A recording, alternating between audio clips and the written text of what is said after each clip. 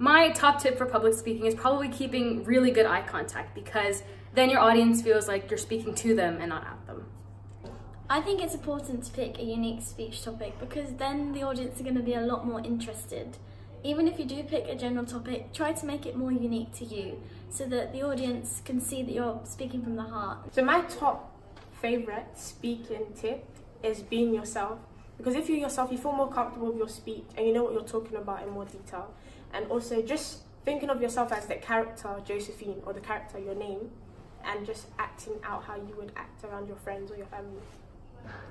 My top tip for public speaking is be animated, because it brings your story to life and it increases audience attention and it makes your whole speech so much more dynamic. My number one top tip is to structure your thoughts.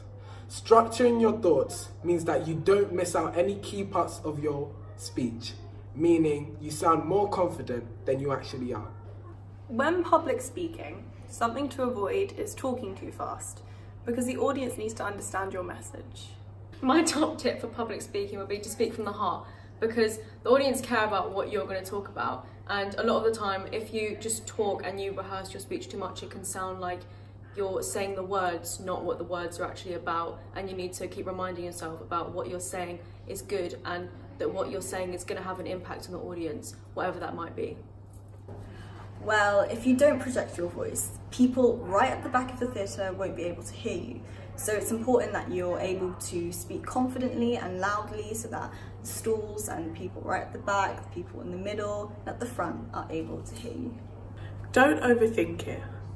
The more you overthink it in your head, the more scary you'll feel on stage, which can affect your nerves and make you feel a lot worse when performing your speech.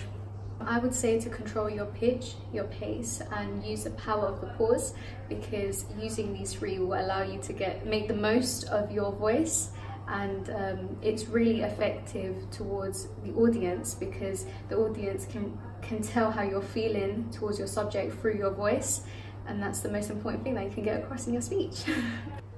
My top tip: practice, practice, practice to refine your speech and build your confidence.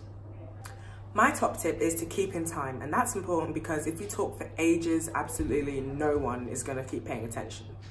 Use this time to talk about what you've always wanted to talk about. Keep it simple, because if you overdo it, you can confuse yourself and your audience, and you don't want to do that.